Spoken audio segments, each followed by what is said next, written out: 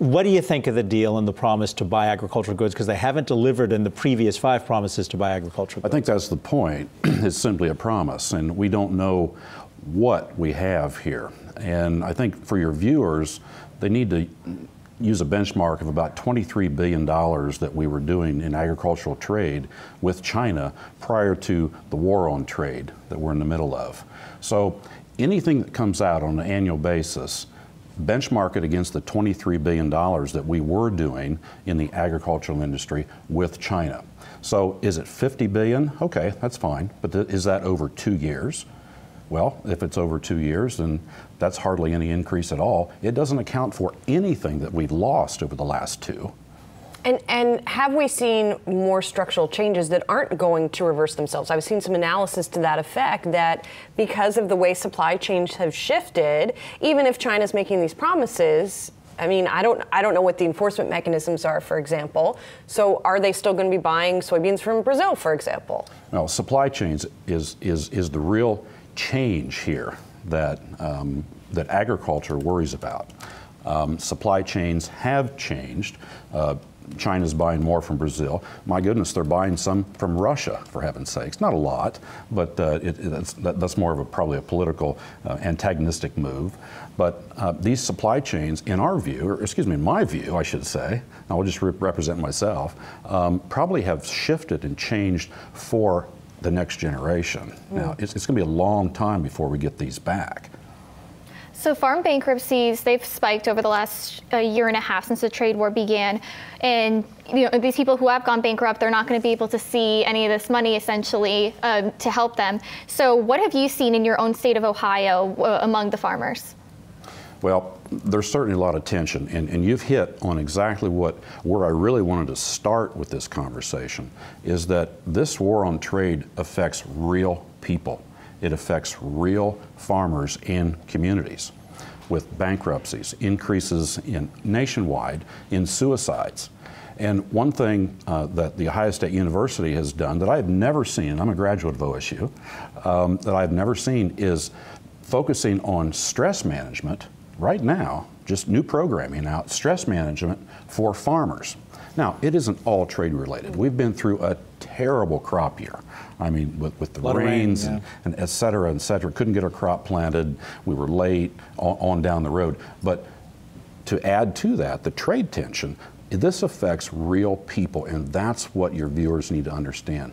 Have you made a decision, because we were talking to you last time you joined us about whether or not you would run for Congress. Have you decided yet? Certainly we're still in the exploratory phase, and I don't mean to be coy with that. The intention here is not to make a political statement.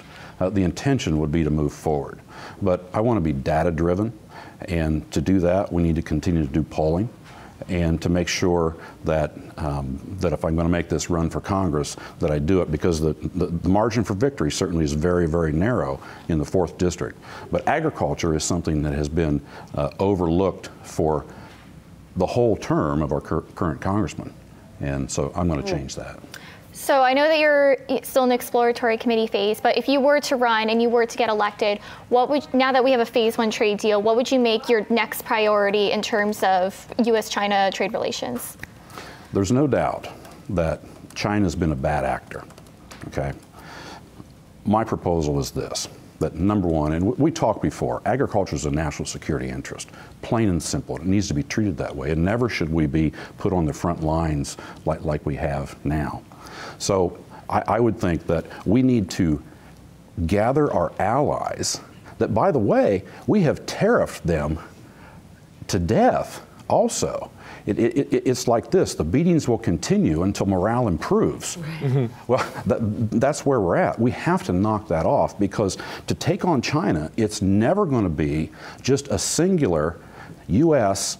taking it on alone. It's going to have to be a set of allies. And we had that framework in the Trans-Pacific Partnership. We had them surrounded. It wasn't going to be the end all, but we had that framework of partnering allies that we could have gone after China then and got those real structural reforms that not only agriculture needs, but also business needs as well to move forward.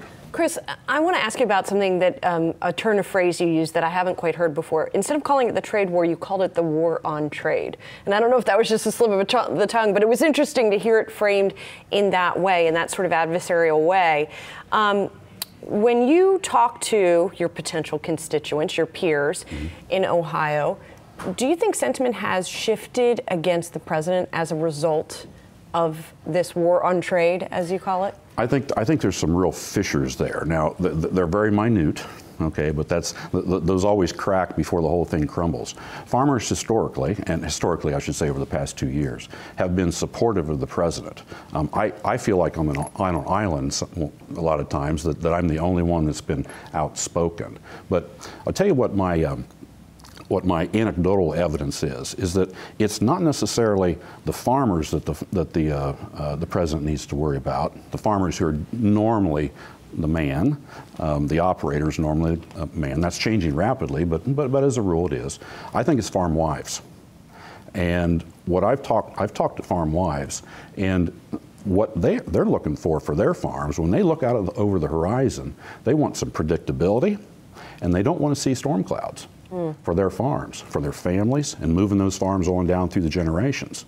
And the administration has failed on both of those for family farms.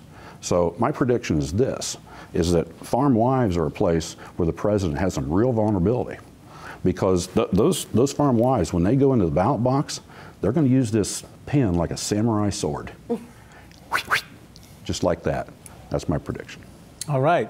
Ohio soybean farmer Christopher Gibbs, good to have you here on The Move. Come back anytime. Thank you. Yeah, great to see you in person. Thank you.